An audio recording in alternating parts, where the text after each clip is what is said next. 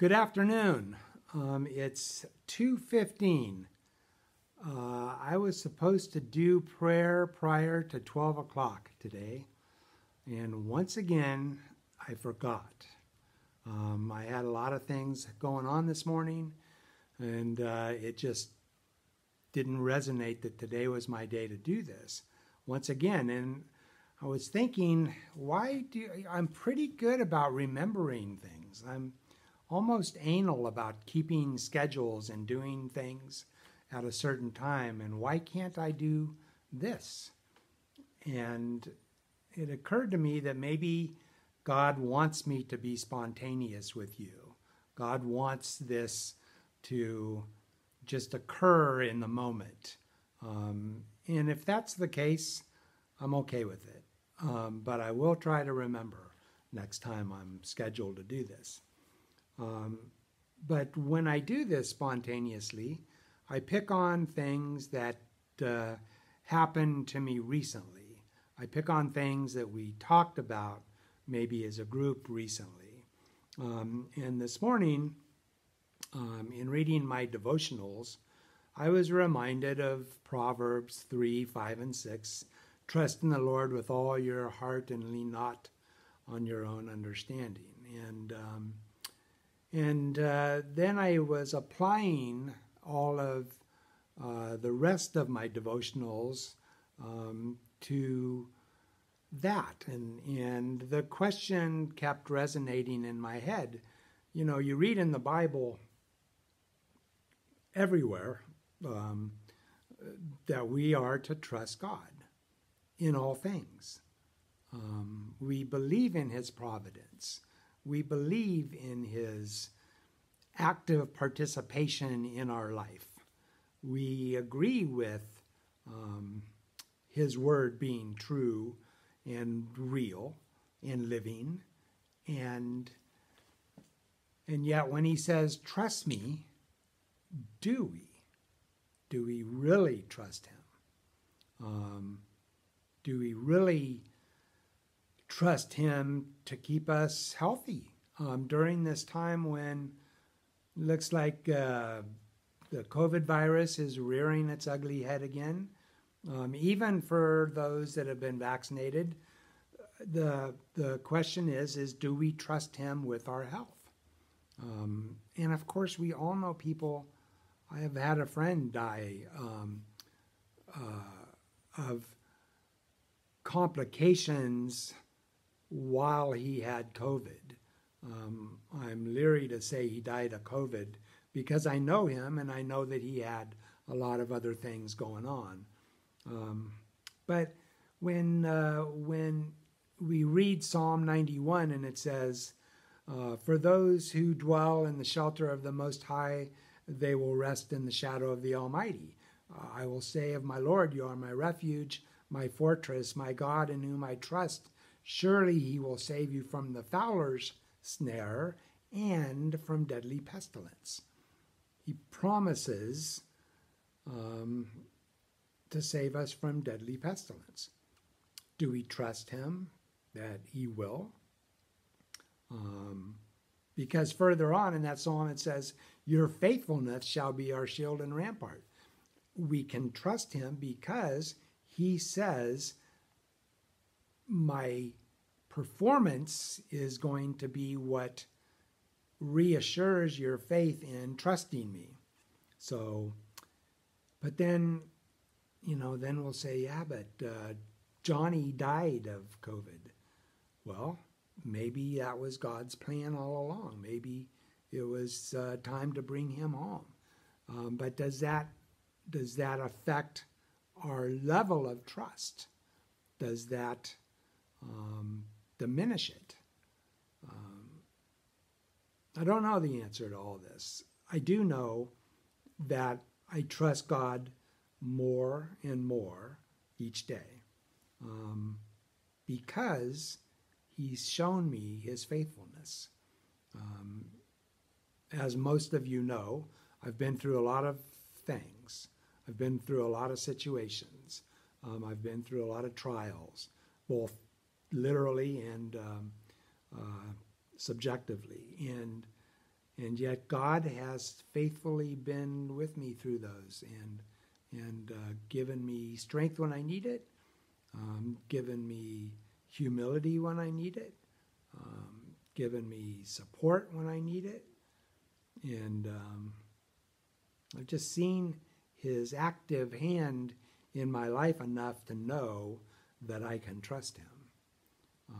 But it's hard to convey that to another person. It's one of my wife's favorite verses is, "Be still and know that I am God." And be still and know that what's happening in your life is me. I'm working here. Trust in me. It's going to be the result that I desire. And so we need to get better at that. We need to trust him more. And apply that to the status of the country and its divisions and its apparent upheavals and problems. Do we trust that God's working in that? Do we trust that, like my wife says, we're going to see him in the rearview mirror when this is all over? We're going to say, oh, God was doing that all along. But do we trust him now in the present that that's what he's doing? So I'm led today to bring us all one step closer to submitting to God in a way that we can enjoy the peace that he promises. Philippians 4, 6, and 7, I think, maybe 5, 6, 7, say, don't be anxious for anything, but in all things, through prayer and petition with thanksgiving, present your desires to God. And when we do that, he promises to give us a peace that will transcend our understanding.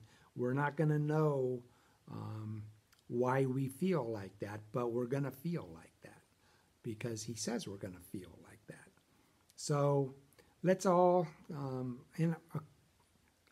one of the things I wanted to say was, I don't think this comes naturally. I don't think we're built to have this innate trust in God. I think it's something we have to work on. It's something we have to practice. It's something that through example and repetition we get better at. I know that's true for me. And so I pray that today that we have a desire to trust him better, to trust him more, to trust him in all things, to trust him that he knows what's best for us, to trust him that he has a plan for us. The word says he's had a plan for us since we were born, before we were born. And that transcends my understanding because I just don't even see how that's possible. But because I've thrown a lot of monkey wrenches in what I would consider somebody's plan, but that's his plan all along from the beginning of time. So let's trust in that. Let's trust in him. Let's pray. Gracious Father, Lord, you are our Father in heaven. You loved us first, and you've loved us since the beginning of time. Lord, you've known us since the beginning of time. And yet, we have a hard time trusting you. Lord, we have a hard time just giving it over to you because we want to have control. We want to guide where we're going and what we're doing and how things turn out. And yet we continually make a mess of it. So, Lord, let us just get better at trusting you. Let us get better at saying, Lord, guide me, give me wisdom, show me where you want to go, tell me what this is about, show me how I can walk in your plan. Show me what you want of me, Lord. And I think when we do that, Father, we'll feel closer to you. So give us a heart that desires to do that. Lord, give us a heart that just wants to be near you and trust in you. And Lord, your word says, come to me as little children, and little children are full of trust. They trust you to take care of them, Lord. So, and we do. And so we know that that's what you'll do for us, Lord. And so we are grateful that we are reminded occasionally that your word is real, and it says for us to trust you. So today, Lord, we give you ourselves, give you our life, give you everything we have, Lord, to do what you will, because we trust you. We trust you. We trust you. And we love you, and we honor you, and we cherish you. And we pray in the precious name of your Son, Jesus. Amen. Thank you, guys. See you next time.